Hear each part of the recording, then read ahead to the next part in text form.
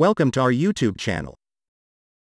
In this video, I'm going to show you how to prevent duplicate entries in Excel using a column or a range of cells. The goal is to show a message box when trying to add a second instance. Okay, let's jump right into the action. I'm here in the practice file. We have these names in column A. I'm manually entering these names, and I do not want to enable duplicate records.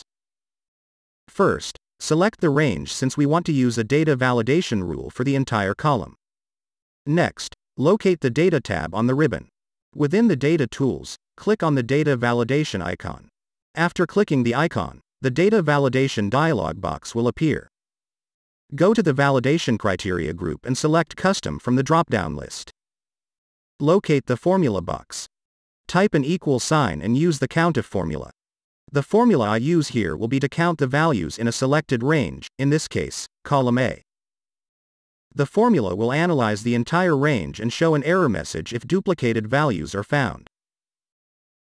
To customize the error message, simply jump to the Error Alert tab and add a description like this.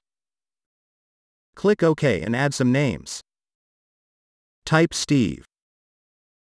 This name does not exist in the range, so I can continue the data entry without any error message. Let's try Peter. Type the name and press Enter.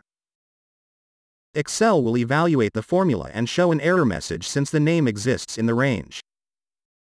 The data validation feature does not allow to enter the same name again.